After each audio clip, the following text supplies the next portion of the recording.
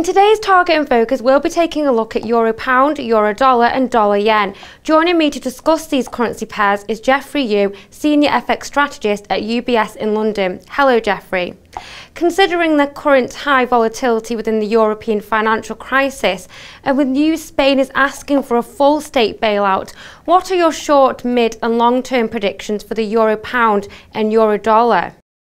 Well, right now we're looking for Euro Sterling to remain steady at 77 in 1 month and 3 months, and our Euro Dollar forecasts are at 120 in 1 month and 3 months as well. So given the amount of volatility, indeed we don't want to have too strong a directional view at this stage, hence we're keeping flat forecasts, but with a view on the negative Euro, especially in the longer term.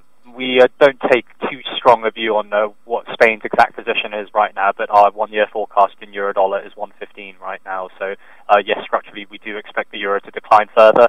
Indeed, that is one of the fundamental solutions for the Eurozone crisis at this stage. For the dollar itself, it really depends on how the Fed sees things. I think the dollar will maybe assume some momentum individually if we do have a significant change in FOMC expectations or otherwise. But structurally, again, even if the Fed does pursue more aggressive action than what is currently priced in, we still think that the euro will need to decline versus the dollar. So that's why we still have a 115 view towards the end of this year and 110 towards the end of next year, if not lower. What long-term damage, Geoffrey, do you think the euro crisis will have on the euro dollar and the market as a whole? Well, at this stage, I think a lot of sovereign risk and a lot of redenomination risk has already been priced in. So there's not much new information which could be factored. I mean, we don't think that the euro will break up at all. Not even Greece will exit the eurozone.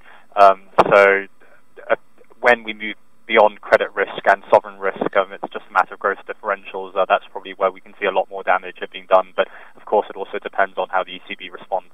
Right now, we don't think the Fed will take any action at all. We still think that there is enough slack in the economy for them to simply maintain its current course of action, i.e. extend Operation Twist until the end of the year.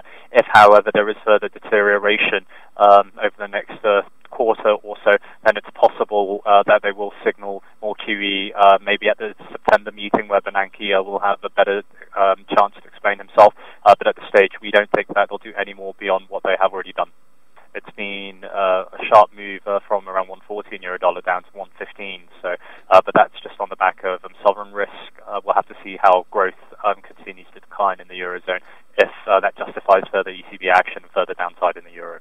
What are your short, mid and long-term predictions for the dollar yen?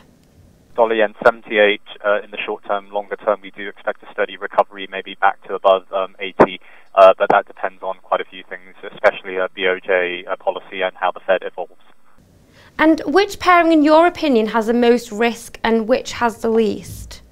There's probably more upside risk, I guess, to a euro-dollar forecast at this stage. If suddenly a structural solution is found within the eurozone, if the ECB is prepared to be more aggressive, and markets will tend to react positively to that. If we do have, let's say, a coordinated response by European politicians, then it's possible that euro-dollar will stabilize around here.